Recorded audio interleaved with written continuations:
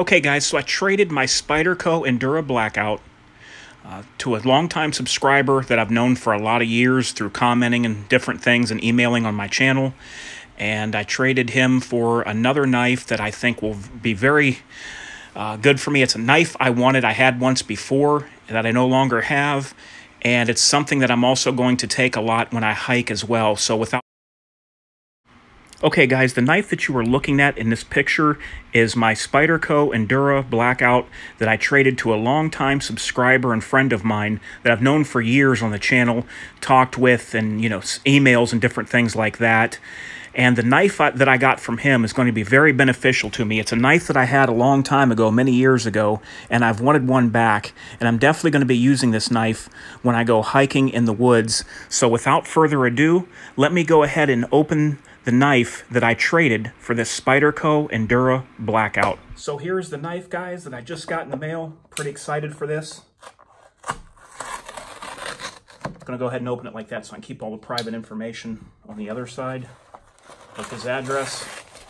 He told me the box was beat up, but you know what? I don't really care.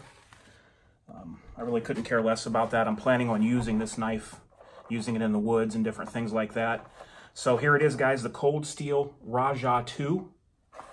Really wanted to get one of these back, and let's go ahead and take a look at it. He said there was a couple little marks on the blade. Not really worried about that. I also have some ways I can get that off of there with some steel wool and some different things, or not steel wool, but I have a lead clean cloth and a couple of different ways to get that off of there. So let's go ahead and take a look at this. I've already seen some pictures. As you guys know, you can wave it out of the pocket. You can even fling it open, and yeah, it looks good.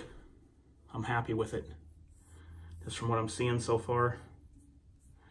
See, there's a couple little spots on here, but I'm telling you, if I want to, which I'm not really concerned with, I could get those off.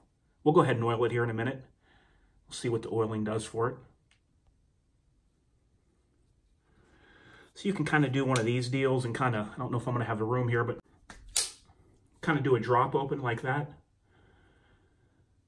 Kind of just let the weight of the blade come out using gravity and then fling it open.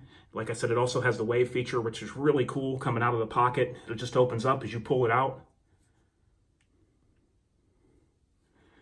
There's a pocket clip right there. Let me see, check lock up.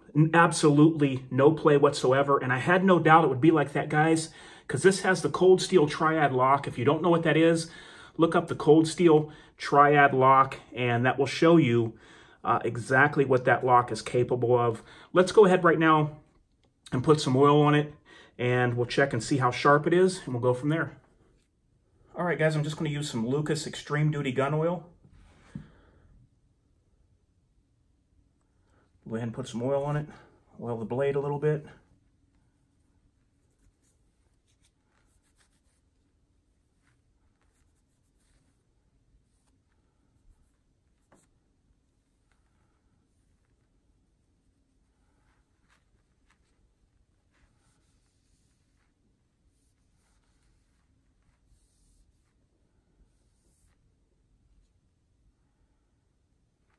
Yeah, looks good. Check it for sharpness. Oh yeah, it's very sharp. He said he stropped it before. If he used it, he stropped it.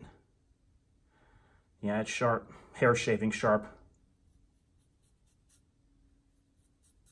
Yep, popping hairs all over the blade.